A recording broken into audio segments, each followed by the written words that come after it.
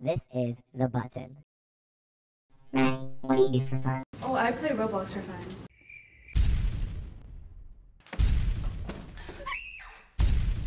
He doesn't go to school on time. She has unhealthy studying habits. Viking Dave doesn't watch the Mills broadcast.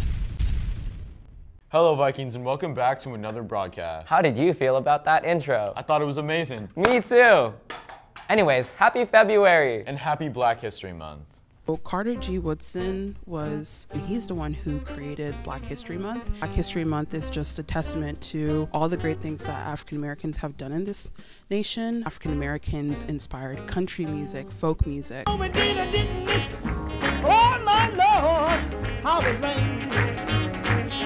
R&B, hip hop, rock and roll. There are so many influences that African Americans have spread throughout their culture, and testimony of strength and resilience continues to inspire people. I had the pleasure of going to Washington, D.C. and watching the play A Raisin in the Sun by Lorraine Hansberry at Ford Theater. As y'all know, Ford Theater was the theater where President Lincoln was assassinated. The play... Hey! Allowed my too, wasn't it?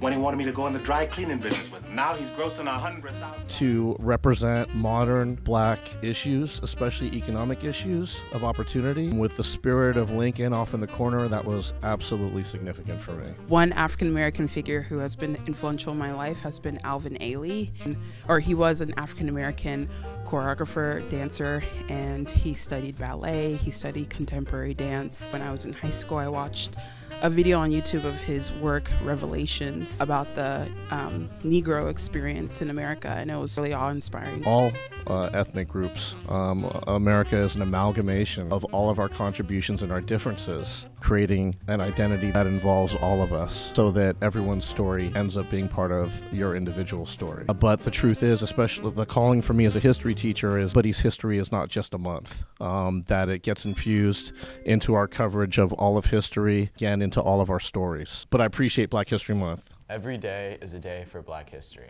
Speaking of history, did you know that our Mills Student Equity Council is making history by making a mural at our school? Wow. Let's go check it out.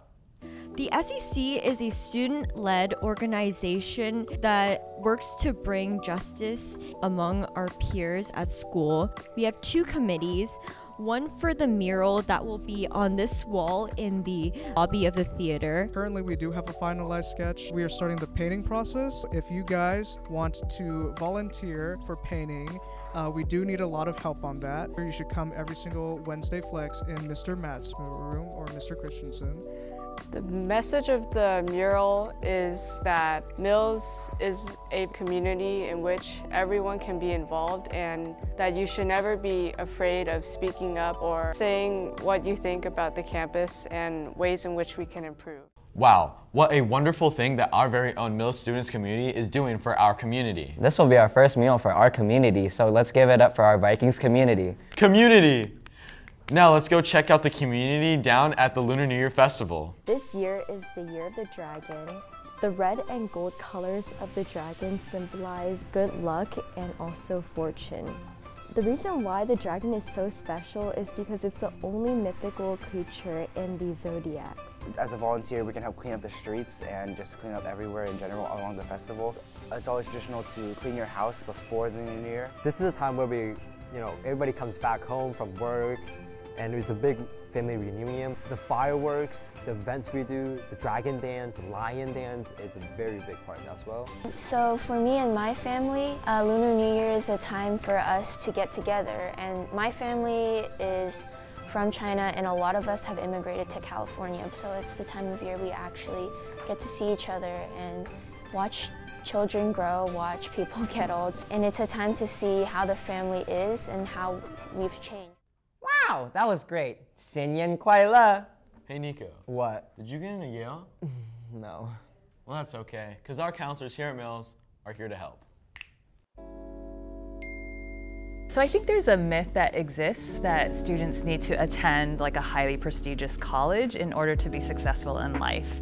And I think the reality is that there's actually a lot of different paths to success. I would just like to add that we all have our different journeys and our different successes and experiences on how we get to where we get, and there is no wrong decision. I think what's more important is to really build your own circumstances, right? Are you joining clubs? Are you taking the classes that you want to take? Just trying to think of it as a different way. Like, okay, well that door closed, but there's a lot of more doors that are open that I will be able to build on my potential. No matter what school you end up at, whether it be a CSU, a UC, a private, a community college, that you'll get to that goal and you'll still find success. Well, that's it for this month's broadcast. See you guys next month.